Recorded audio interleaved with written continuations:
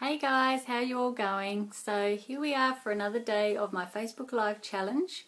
I just want to thank you all for jumping on, and for the ones who have been jumping on and interacting with me and all that sort of stuff. So today I wanted to go into facing your fears, because obviously that's what I'm doing here. I'm facing my fear. And I obviously, there was a reason for me to think about, the fact that you can face your fears, and there is a light at the end of the tunnel from doing that. So I really think that facing our fears is a good thing and not a bad thing. And so I just want you to have a bit of a think for yourself. Make a conscious decision to overcome your fears and identify that fear. So see if there's any truth in it. Are you just fearful because of something small, or is it a huge fear that causes you anxiety? Try and identify that and then work out a way to work around it. There's always an underlying belief to cause it. So if you're feeling fear coming on, know that it means that you're changing something to move forward. So, that's like me with these Facebook Live videos. I'm now connecting with a lot of people because of them, which is really good, and that makes, it's just showing, I suppose, that it does work, to get yourself out there and to get your face out there, and then, you can connect with more people around the world, and it does show that that's happening, so that's a good thing. And then if you do feel it coming on, have a think about what beliefs you want and what's stopping you. So what do you think is stopping you from doing whatever it is that's causing the fear, and try and work around that so you can face that fear, because you're always going to feel so much gratitude from doing that, and so much more belief in yourself if you face your fears rather than having them be, everything in your life. Okay, so they say that fear, F-E-A-R, is false evidence appearing real. So that's, that I really like that little saying.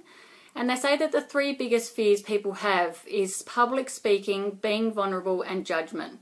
And we all know judgment is a big one. It's probably the number one, because we don't want to get judged, and we don't want to get looked upon in a different way, or we don't want our friends and family to think anything different of us. But sometimes facing your fear can make them, that can make them even more proud of you. So I think that facing your fear is a really good thing. So choose to make friends with fear and learn to love it. It's not going to go away. So you think about, you face a fear and you conquer it, and then that's not where it stops. There's always going to be more fears from then on, because the more you grow and the more you go up in confidence because you're facing fears, then you're going to want to push yourself to face even more fears. Does that make sense?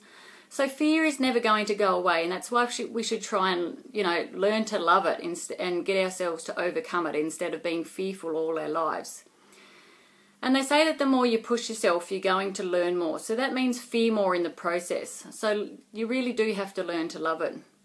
And a good way to learn to love fear is to think of it the desired outcome. So, fear doesn't have to be anything to do with just work, or it could be something to do with family, or it could be to do with your kids.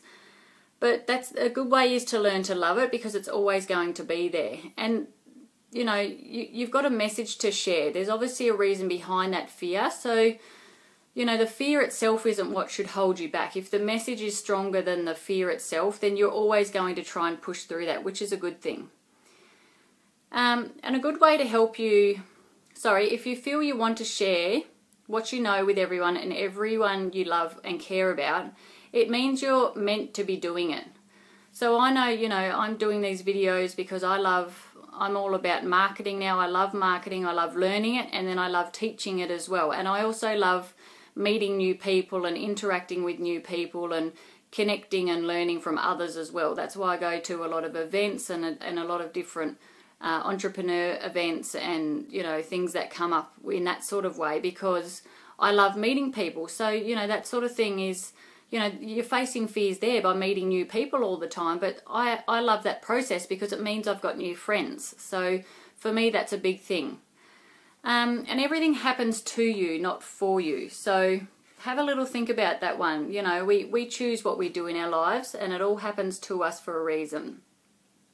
It only takes 20 seconds to overcome a fear. So they say to just do it, because once you put your foot in the door, like me doing these live videos, once you've got your foot in there, you then, you know you've conquered something, and you're so grateful that you've done that, and then you can obviously move on to something else that was causing you a fear, and you feel really good about that because you've got more passion in your life because you know that you're achieving things. So I really find that to be a good thing. And they say to have bad experiences first. So trust the process, not the outcome. You know, you've got to be bad before you're good and good before you're better. So, you know, the best part is just to put your foot in the water and do it. Because if you don't, that fear just is going to creep up more and more, and you're going to really have an anxiety that starts to come on you when you think about these sort of things. And you need to have a great support network. So if you have a real fear for something, make sure you tell people about it, and make sure you let them help you to conquer it. So have a great support network, and let yourself stuff up in front of them first. You know, if you're trying to face a fear like this, the live video fear, or if you're trying to face a fear of having an interview for a job or something like that, you know, that fear is going to have a good outcome no matter what. So I just think that if you have a good support network around you while you're facing that fear, or while you have these things in your life that are challenging for you, then that can be a great thing, because they can be the ones to help encourage you and push you along. So that's really good. And they say that there's a crab bucket analogy. So this is also like the sheep, you know, everyone follows the sheep. So crabs will do whatever it takes to keep you in the pot, you know, like a crab pot in the ocean. And they will even kill so that you don't go and do something different. So this is where, you know, if you've got a whole pot full of crabs and one crab is trying to get out of their comfort zone and get out and get back into the water, all the other crabs are going to go around and try and pull him back into the pot, because they know that's safe and they know that that's where the rest of them are. But when you've got this one crab that steps out of their comfort zone and does, you know, something a bit different, this is why they call it the crab pot analogy, because those crabs will kill that crab because of him trying to be something different. And it doesn't matter if you're one of those ones that are out there that are trying to be someone different, and, you know, you don't want to be a part of the masses. That's okay.